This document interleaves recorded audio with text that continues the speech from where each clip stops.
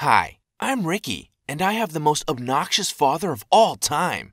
My dad thinks he's the hottest man out there. He just doesn't know that girls are all over him because he's a millionaire. That's all. He brings a new girl every week, never the same girl twice. This week, however, he brought a very ugly woman, Shannon. She was thin like a paperclip, wearing too much makeup, and spoke like a drunk old woman. On our first meeting, she said to me, "Oh, I'm only sorry that you are 20 years younger than me." Ew! Then she and my dad laughed disgustingly. I didn't know why my father would date a woman like that. I mean, I'm used to him picking hot blonde 20-year-olds, like Shannon's daughter, Jessie. Jessie was so hot. She had the most gorgeous body and the most beautiful blue eyes you could ever see. I couldn't get my eyes off her. The four of us had dinner at an expensive restaurant. Dad said, "We should let the kids meet before we go over anything serious." What? I hope that Dad is not planning to marry Shannon. I want to date Jessie so bad. If she becomes my stepsister, then it would be awkward and somewhat nasty. I couldn't ask him over dinner because I didn't want to embarrass them. But when the women went to the restroom, I leaned over and asked, "Hey, Dad, are you really going to marry Shannon?" And he responded, "Oh, hell no. I'm marrying her daughter, Jessie." My heart stopped. I screamed, "What? That girl is my age. You are 30 years older than her." And he said, "Oh, what do you know? It's my life. Plus, she likes me too. A lot." I felt sick to my stomach, and I felt disgusted with Jessie. Why would she do that to herself, marrying a thirsty old man like my obnoxious father? But when the women came back to the table, I noticed that Jessie was not herself. It was obvious that she had been crying. I also paid attention that her mom wasn't allowing her to speak. She finished all her sentences. When Dad asked Jessie, "So, where do you prefer the wedding to be?" Jessie was about to open her mouth to answer, but her mom immediately interrupted and said, "At the Four Seasons Hotel, of course." Jessie looked pissed, but she kept quiet, and I began to understand the whole thing. They are forcing her into marriage. I felt really bad for her. The next day, Jessie was at our place. She wanted to meet with the wedding planner to discuss wedding details. When they finished, I came into the room and asked her, "Why are you doing this?" She was quiet for a few moments and then said, $2 million. I gasped. $2 million? What do you mean? She explained, "My mom is making me do it. She's in debt and desperately needs the money to start over. Your dad is paying me $2 million to marry him for a few years." That sick, sick man. Then, unexpectedly, Jessie turned to me, kissed me passionately and said, "But I like you though. I want you. Can we do something about it?" I liked her too, so I kissed her again. When we finished, I said, "You know, we could run away." Her eyes lit up. "But we need money. I don't think we both have enough." I told her that I had a plan. "You should convince my dad to give you half the money before the wedding. That's the only way we could get away."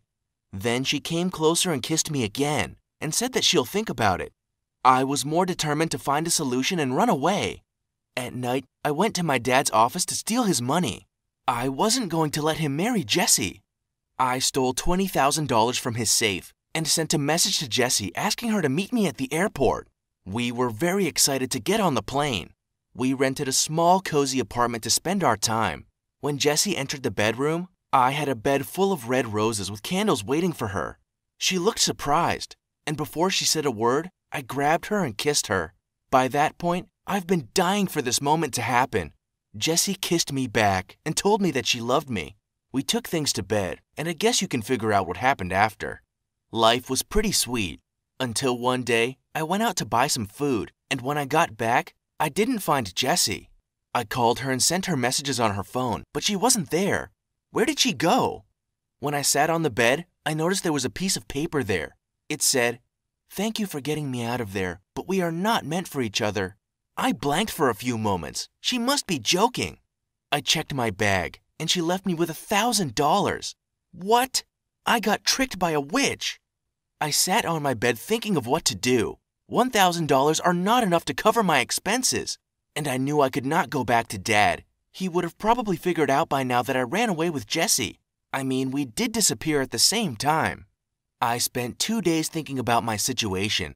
when I noticed a wealthy lady entering the restaurant where I was having my lunch. And it hit me. Why can't I be a gold digger? I mean, girls do it all the time. And without any hesitation, I sought that woman. Her name was Janet, and she was 50 years old. I followed her for a week to know where she spends most of her time, and I started hitting on her. Then one time, when she was having coffee in the park, I sat next to her and said, "What a lucky cup of coffee." And she blushed, just like little girls. We started talking, and soon I was in bed at her house. We dated for a while before she asked, "Can you come and live with me?" "I'd be happy to," I said. So I ended up moving with her. She spent her money on me. She bought me all the things I need, including a brand new Mercedes. But then, 3 months later, Janet came to me and said, "I need you to come with me to a wedding." "Sure, babe," I said. "Anything for you." And we went there. And oh my God, it was my dad's wedding, to Jessie. How is that? I came close and Dad said, "Hey son, where have you been? I tried calling you several times. I thought you were on a trip or something." So Dad doesn't know anything about it? And then I looked at Jessie and said, "Hi, I hope you're happy about marrying my dad." She didn't say anything, but Dad responded, "Yeah, she is. And congratulations, you're going to become a big brother." Pregnant? She must be kidding. I couldn't believe her lies. She's been planning this all along. She wanted me out of the house so she could get the wealth all to herself and her new boy. I was furious. She manipulated both of us. I couldn't let that go by, so I decided to get revenge. During the party, I raised my glass and said, "Can I have your attention, please?" Everyone looked at me, including Jessie, who was really nervous. I said, "You know, Dad and I have the same taste. We even dated the same woman. She ran away with me for a week before she came back to marry him." Silence filled the room. Guests looked shocked. Jessie left the room. Dad looked angry and disappointed. I ruined the wedding for the second time, but I was proud of it. As bad as my dad was, he doesn't deserve to be fooled. This time, however, I was completely alone. I had to live on my own. Dad kicked me out of the house, and I had practically nothing, and Janet refused to take me back. I got a job and lived in a small apartment for 2 years before I heard the terrible news from my dad's lawyer. "Your dad passed away." Tears started falling from my eyes. I hadn't had the chance to make amends with him. But then the lawyer continued, "He left you all his money." I went back to our house and took over his company. In a few years, I became a very successful businessman. I got married to a beautiful woman and had 3 beautiful children.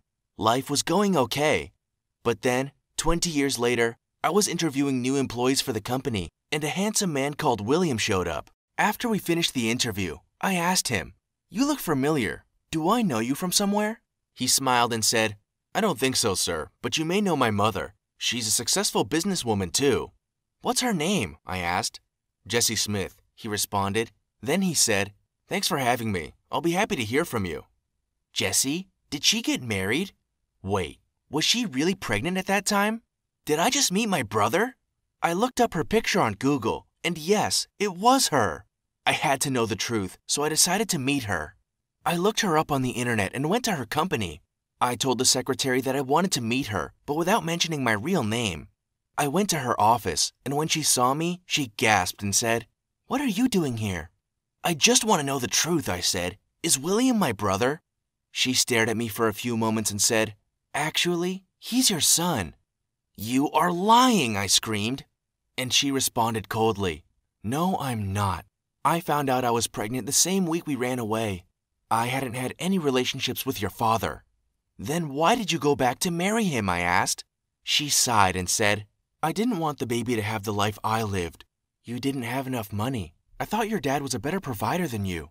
He could buy me and the baby everything." I sat on the chair. I needed a moment to take that all in. "Does William know about this?" I asked in a shaking voice.